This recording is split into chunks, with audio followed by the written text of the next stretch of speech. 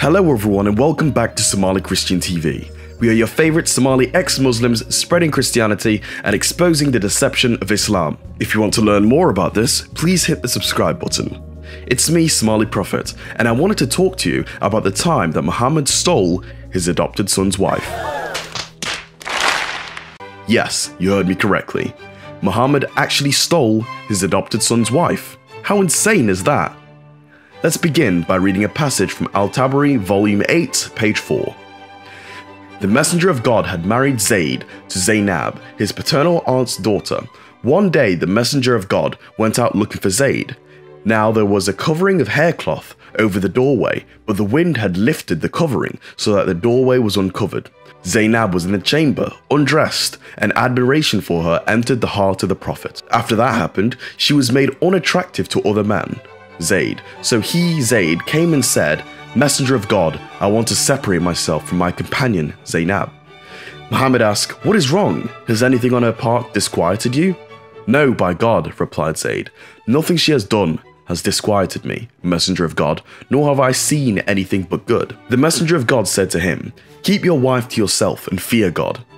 That is, the meaning of the word of God is, when you said unto him, on whom God has confirmed favor and you have confirmed favor, keep your wife to yourself and feared God. And you did hide in your mind that which God was to bring to light. You, Prophet, did hide in your mind the thought that if he separates himself from her, I will marry her. So as you can see, Muhammad was attracted to his adopted son's wife ever since he laid eyes on her undressed body. It says admiration, but we all know from his character that he was aroused at the sight of her. So what did Muhammad do? He concocted a plan to get her all to himself. Poor Zayd. By the way, if you like our content, please support our Patreon and PayPal. Let's read. Tafsir Quran 33:37. The Messenger of God purchased him before his call to prophethood and then manumitted him and adopted him as his son. Retain your wife for yourself and fear God before divorcing her. But you had hidden in your heart what God was to disclose, what he was to manifest of your love for her and of the fact that should Zayd part with her, you would marry her. And you feared people would say, "He has married his son's wife." Though God is worthier that you should fear him in all things, so take her in marriage and do not be concerned with what people say. Zayd subsequently divorced her and her obligatory waiting period was completed. So Muhammad, who was attracted to Zaynab, his adopted son's wife, heard from Allah that he should not care if people say that he has married his son's wife. Don't be fazed even. How strange is that? Now it was time for Muhammad to go out to the world and share news that he married his son's wife. Oh, but what's this?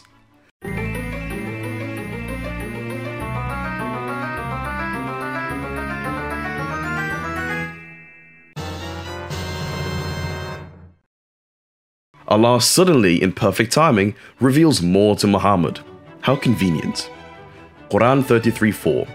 Nor has he made your adopted sons your real sons. Quran 33:40. Muhammad is not the father of any man among you. Convenient. So according to Allah, his adopted son is not his son at all. So he's free to marry Zayd's wife without any complications. Perfect timing. So how did Aisha react to this? Al-Tabari, volume 8, page 3. Zayd separated from her and left her, and she became free. While the messenger of God was talking with Aisha, a faintings came over him. When he was released from it, he smiled and said, "Who will go to Zaynab to tell her the good news, saying that God has married her to me?" Then the messenger of God recited, "And when you said unto him, on whom God has confirmed favor and you have confirmed favor, keep your wife to yourself," and the entire passage. According to Aisha, who said, "I became very uneasy, uncomfortable." Even Aisha was uncomfortable seeing what was taking place here.